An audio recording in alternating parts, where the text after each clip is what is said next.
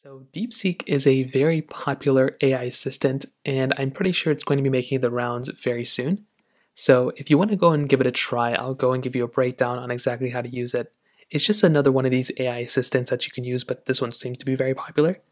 So if you make your way over to your Apple App Store or your Google Play Store, if you go ahead and just search up Deepseek AI Assistant, you will see this particular application come up. So this is what it looks like. You can kind of go through and read more about it. It is an AI assistant powered by the Deepseek VI version 3 model. So it's very similar to ChatGPT, as you can probably see. It's almost like ChatGPT and Google Gemini combined. That's kind of what the UI kind of looks like. So go ahead and download this application. And when you go ahead and download it, it will ask you to basically log in via either your Google account, Apple ID account, or you can sign in with a different method if you want to create an account. So when you come into the panel, this is what it basically looks like. Now it looks very, very similar to ChatGPT. In the top left corner, you'll see these two lines.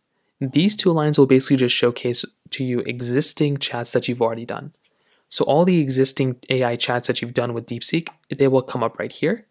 If you look in the top right corner, this little plus button right up there, you can create a new chat. So if you want to quickly just jump into a new chat, you can just tap into that up there. This bottom portion is where you can start asking questions. So you can go through and you can start asking it questions. So you can ask it questions like, like how many planets are there? Like you can ask it anything you want to, right? How many? So I can ask it a basic question like that. I can go and send it off, and this is what it's going to look like. So it's actually pretty fast. It does seem to be faster to actually respond back than ChatGPT, which is pretty interesting. Then you can go through and you can still keep messaging around with it. You can keep chatting with it. You can go through and create a new chat if you want to by clicking on new chat. At the bottom, you have Deepseek R1. So you can go through and enable this if you want to. This will be just, I think, a more advanced version. It's like the paid version of ChatGPT, but you can try it for free.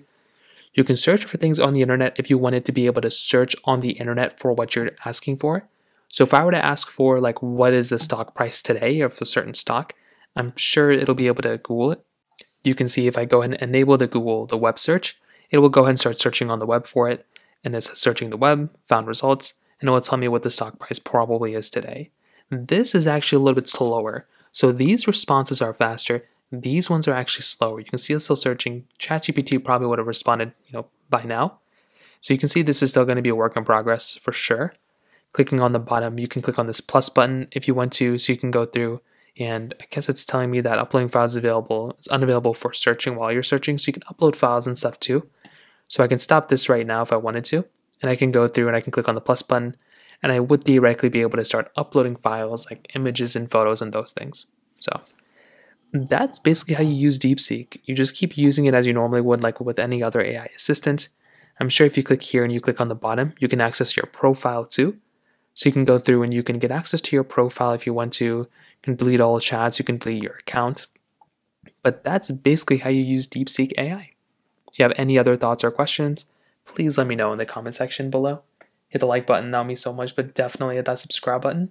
More importantly than everything else, I love every single one of you guys. Hopefully I'll catch you guys in the next video. Peace out till then.